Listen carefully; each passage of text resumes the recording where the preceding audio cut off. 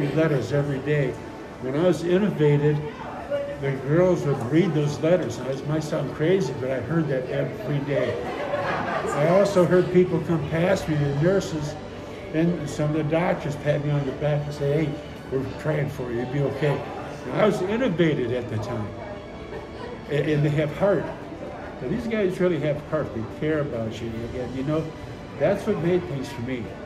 What are you most looking forward to at home? Oh man, cuddling with my wife, sitting on the patio, watching. We're actually going to Tennessee here in about 4 weeks and whitewater rafting. I'm not doing the whitewater. can't lock in yet, but I'll tell you what, family.